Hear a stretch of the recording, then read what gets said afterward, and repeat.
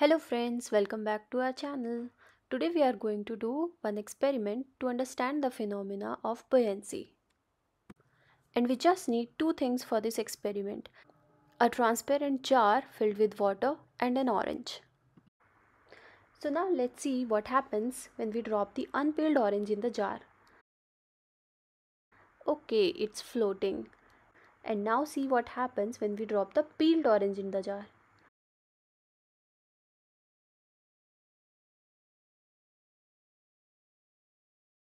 Oh, it sinked.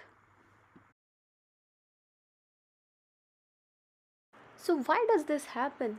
The unpeeled orange seems to have more weight than the peeled orange, but the unpeeled orange was floating and the peeled orange sank. So let's understand why this happens. The peeled orange sank in the water because its outer layer was removed. This outer layer is what helps an orange float in water. The ability of an object to float is called buoyancy.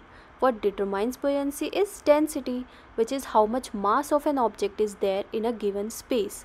An object with heavy density means there is a lot of mass in a given space, while an object with low density means there is less mass in a given space. For an object to float in a liquid, its density should be less than the liquid.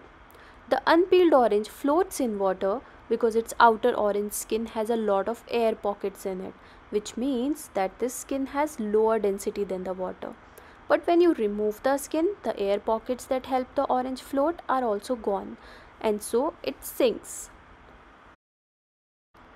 Okay, so this is the concept of buoyancy, but what do we do with it? How do we use it? Ever heard of submarines and how do they travel underwater? Let's find out. Submarines can change their density to rise to the surface or dive into the water by using ballast tanks.